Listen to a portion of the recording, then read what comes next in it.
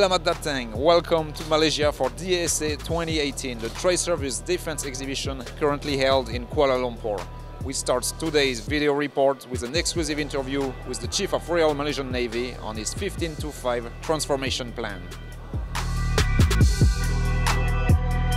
Well, thank you very much. The last time we spoke about 1525, we are very excited and very encouraged about the progress. It was initially based on very much conceptual transformation program for the Navy. It has now been transformed from a fleet transformation program to a Navy-wide transformation program. And we're very fortunate that we have now this concept and also a program has been endorsed by the government.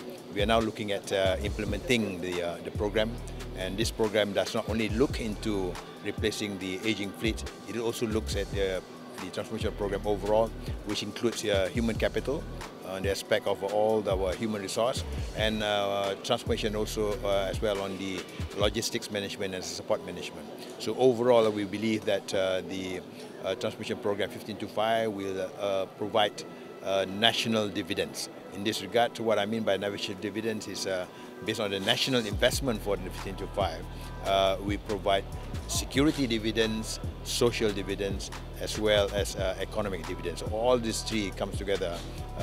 We would like to condone that as national dividends. The Royal Malaysian Navy booth at DSA 2018 features the 5 future classes of ships for the fleet.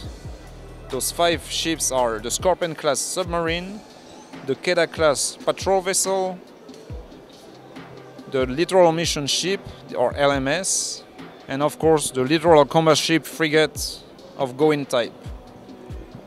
There are also 3 scale models of the future multi-role support ship or MRSS designs.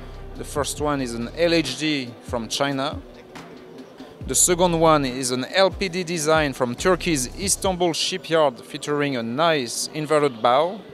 And the last one is the MRSS from Indonesian company Pitipal. We learned during the show that there are actually 9 designs competing for the MRSS program. 2 from Indonesia, 1 from France, 1 from the Netherlands, 1 from Turkey, 1 from Malaysia, 2 from China, and 1 from South Korea. The design from France is the Mistral 170 by Naval Group.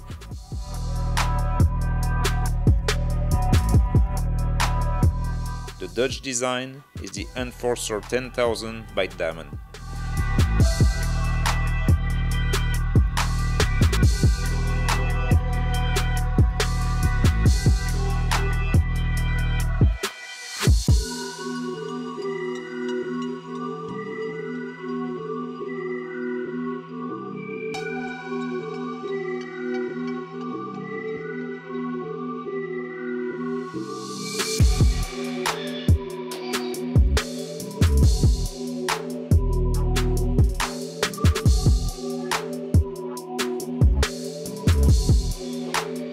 Well, the big announcement today was that the NSM has been selected for the Royal Malaysian Navy, and we are now in the delivery phase of NSM. So we look forward to perform in this important contract and also the collaboration we will have with the Royal Malaysian Navy. Well, first of all, this is the only 5th generation missile. It has a strike capacity. It's the most modern missile in the world, and it has a long-range strike precision.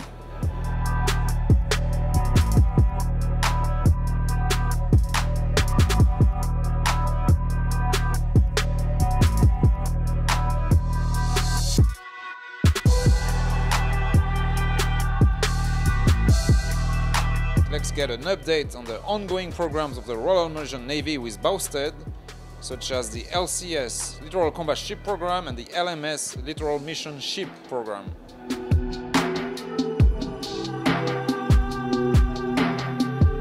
The program is progressing as per plan at the moment. We have launched the first ship in August last year, 2017. And the second ship also to be launched as planned by end of the year. And we have also laid the keel for the third ship, and the fourth ship is planned also to be laid for the keel by end of the year. So we are making real progress on the ground with respect to the construction of the ship, and we would like to respect the contractual requirement in terms of deliveries with respect with our contract to the government of Malaysia for the operationalization of the ship to the Royal Malaysian Navy. That's pretty much it on the progress. Yeah, we are showcasing this second batch patrol vessel that opened for to the market at the moment. We own the design, the basic design of the ship, Meko 100 design. But of course, the top side of it is being so-called designed by our own team. So it's up for the offer. So our main so-called commitment now is to provide the solution to the Royal Malaysian Navy program. I think you have heard. It's already in open source about the 15-5 program. So the second generation patrol vessel is pretty much in the program. So we are gearing up and preparing ourselves towards that, providing a solution to the Royal Malaysian Navy. Well, to be very frank, the new design is very much to be driven by cost. So that is a real so-called driver that being put forth by the Royal Malaysian Navy. So the so-called order of the day now is about fit for purpose. So we have to somehow design the ship in order to meet what is the so-called cost envelope that being indicated to us. So that's pretty much it, the idea.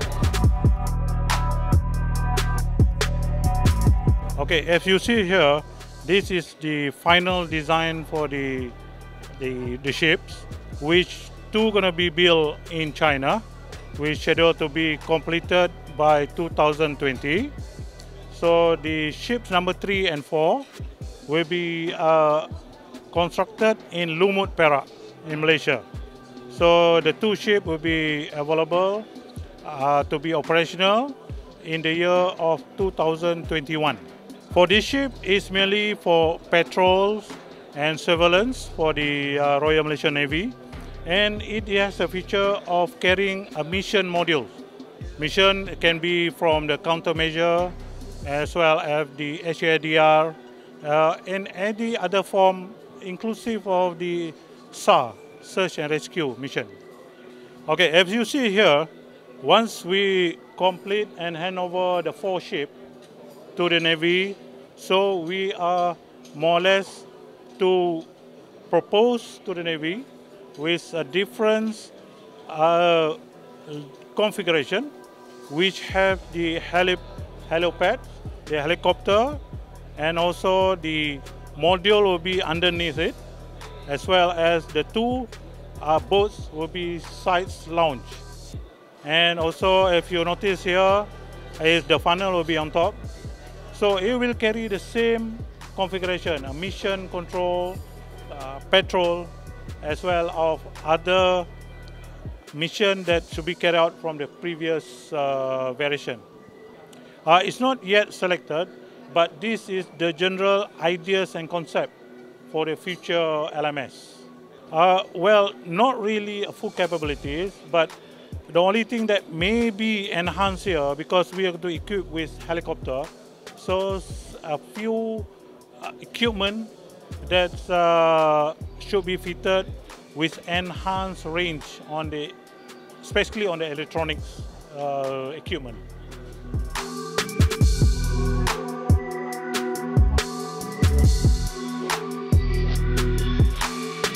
We are actually a joint venture company between BHIC and Bofors of Sweden. So for this LCS project, what we are doing the installation, test and commissioning of the 57 Mark III stealth naval gun on board of the ships. When you look at the gun, right, the first thing that you notice is the stealth characteristic of the gun. So if you look at the gun, number one, you will see that the gun, you can hide the barrel. So when you hide the barrel, you can reduce the IR, infrared signature of the gun. And number two, you look at the shape of the gun. So it has all the faceted angle, means that the radar cross-section of the gun is very small. Like I said earlier, we are a joint venture company between BHIC and Bofors. So the main purpose for our establishment is, number one, is to provide true life support for Bofors gun in Malaysia and Asia Pacific region. Number two is to produce parts and components of Bofors gun in Malaysia. So this is our main business activity. Production and supply of parts and gun parts and component, obsolescence management, comprehensive training, and also total maintenance.